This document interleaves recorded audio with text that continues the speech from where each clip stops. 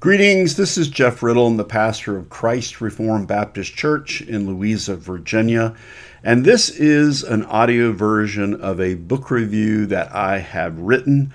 The book under review was written by Geoffrey Thomas, and it's titled Ernest C. Reisinger, a Biography.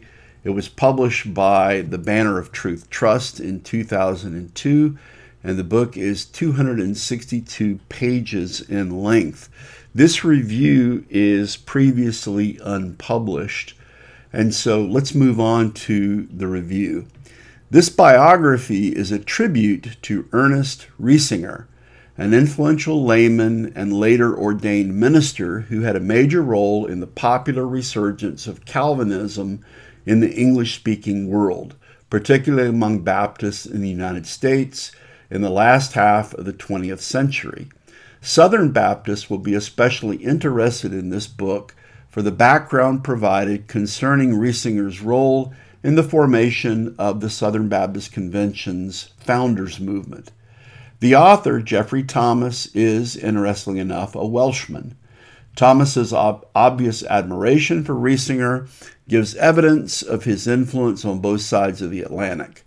The existence of this book is also the more timely given Reisinger's death in 2004.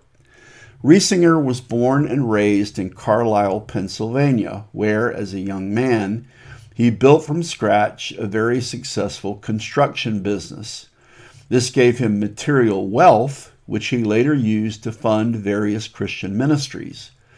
Reisinger was converted as a young man by means of the persistent witness of a co-worker and was delivered from alcoholism. He left the mainline church in which he had been involved and helped to found an evangelical church, the Grace Baptist Church of Carlisle.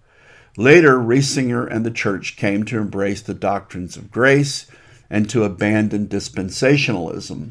It became one of the pioneer so-called Reformed Baptist congregations in the United States under the leadership of Pastor Walter Chantry, who also served as the editor of the Banner of Truth magazine.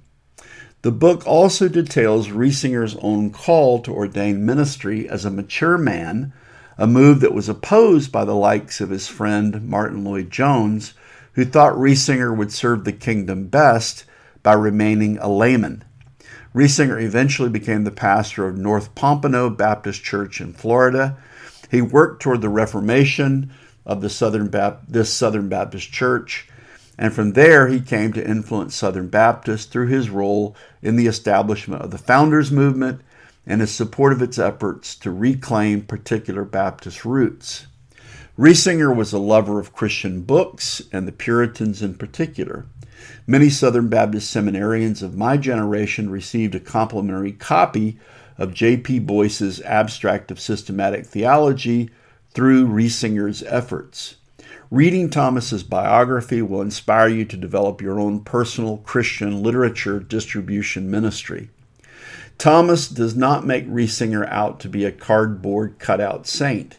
He deals forthrightly and honestly with some of the various difficulties Reisinger faced in his life, including personal challenges within his family.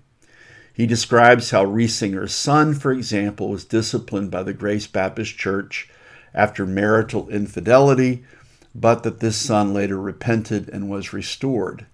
This episode in itself is a testimony to Reisinger's commitment to the biblical practice of church discipline. Once again, this book is to be commended to those who would like to understand Reisinger's role in the resurgence of Reformed theology in SBC circles. There are a few points where the Welsh author shows some confusion about SBC polity. For example, in describing the cooperative program giving, Thomas erroneously says it is, quote, proportional to the membership roll of the congregation, end quote, page 203. Still, these flaws can be easily overlooked.